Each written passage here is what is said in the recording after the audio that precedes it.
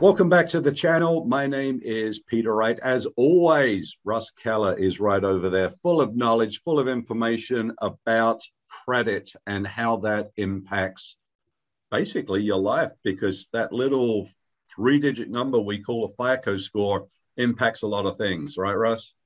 Absolutely. Everything from insurance to car rates to home mortgages, everything. Yep.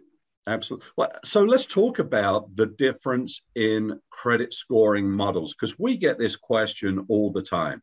And there's a lot of free services out there that do actually an excellent job in letting people know what their credit score is, what their credit profile is, what's going on with their credit, and potential things that they could do to improve their score. You know, companies like Credit Karma, great company, they provide a great service.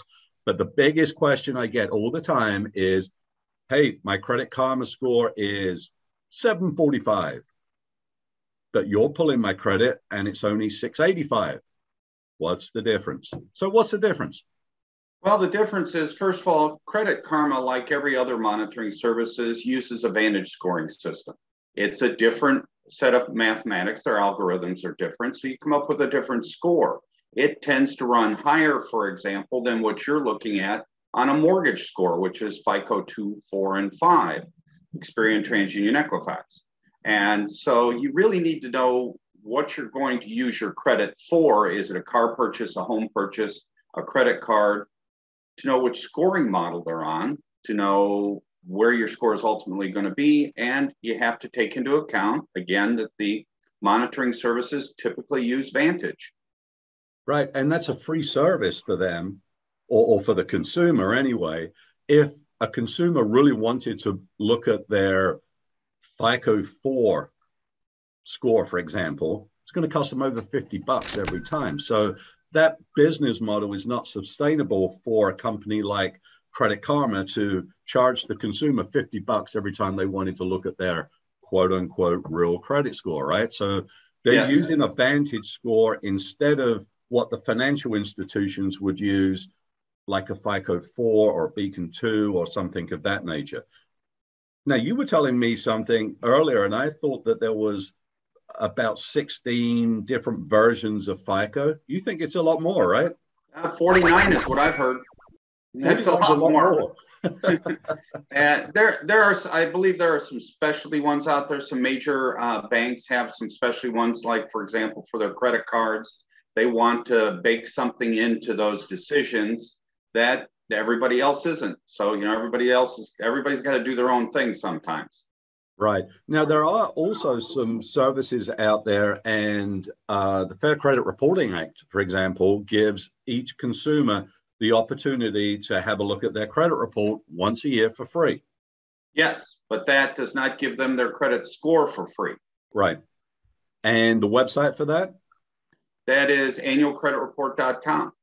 Annualcreditreport.com. You can go on there and pull down your credit report once a year for free, courtesy of the Fair Credit Reporting Act. So make sure you do that, if nothing else, to see what's going on with your credit, just in case there's some erroneous stuff on there, or some, some fraud or whatever going on, right?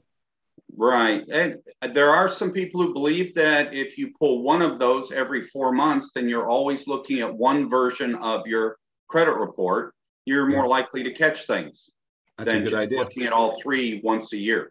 Yeah, it's a good idea. Pull, Experian in the first quarter, maybe in the mid-year, pull your TransUnion, then right at the end of the year, pull Equifax. That way you get it 3 times a year instead of once. That's a great idea. So what we're really talking about today is the different scoring models and what financial institutions use them for.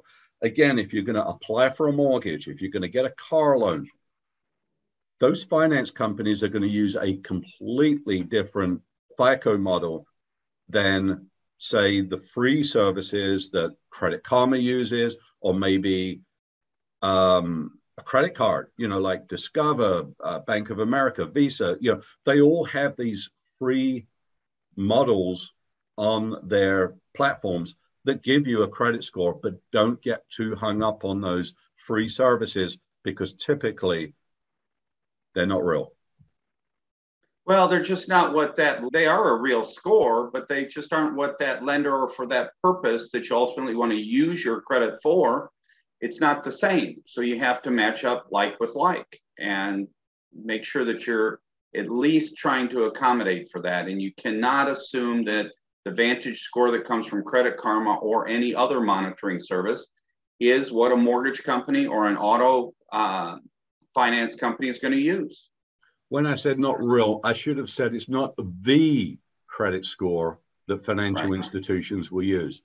It is a score, and it is a real score, but it's not the score that typically financial institutions will use. I think that's a better way of saying that. Hey, we really appreciate you joining us on the channel today. Put in the comment section below if you have any questions or if you want us to address anything in the future about credit. Make sure you like the video, make sure you share. And if you haven't already, subscribe to the channel, and we will see you again next week. Thank you, Peter.